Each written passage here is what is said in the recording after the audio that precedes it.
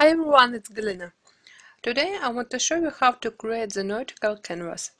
My canvas is small, not more than 6 inches in height, but I like this format.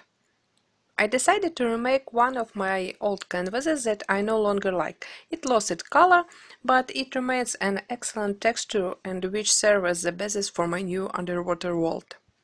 I cover it with white gesso because before it was painted with distress ink. Gesso is a little bit mixing with ink, so I get a light green background. I'm going to prepare the main element of canvas, a mermaid. I use a beautiful stamp designed by Ruin and black archival ink from Ranger. I stamped the image on watercolor paper. I love to color stamped images with Twinkle H20 Watercolor because it's high pigment paint with amazing shimmer. At first time I covered the mermaid tail with water and only then began adding a watercolor. I'm starting to paint from darker color to light, mixing the different colors with each other. Alternately, I'm adding a teal, green and blue. Because the paper is wet, all colors blend great and I'll get a nice colorful gradient.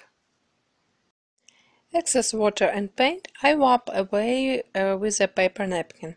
At the top of the tail I decided to add a purple color. It also perfectly blends with other colors and doesn't turn into brown stains. In places where shadows should be, I am adding a darker color by mixing several colors. Also I painted hair in blue and purple. I colored body with light blue color and with the additional amount of peach color, and I leave it to dry. Now I can make my underwater background. I'm using few colors of primary elements. I'm adding them with a fan brush, starting from darkest color on the bottom and lightest on the top. I will mix in blue colors with green, so I add all colors randomly. I'm activating powder with water, simply spraying on it. I'm adding more color on edges of my canvas with paint brush.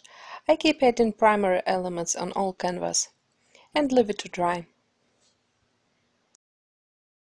I decided to make more splashes, so I'm spraying water on the canvas and let colors run over it. And I'm drying it with heat tool. I'm going to add essence on my background with orange and brown primary elements. I'm mixing a little bit of powder with water and adding primary elements randomly on my background. Again, drying it with heat tool. I cut my mermaid and going to draw mermaid's magic. I'm drawing light ray with white gesso, so now I'm highlighting my magic key, which remained from the old canvas. After that, I just was adding my embellishments such as glass beads, chipboards and seaweeds, which I have found in floral shop. And that's all. I hope you enjoy this tutorial. Please give me thumbs up and subscribe to my channel. Bye!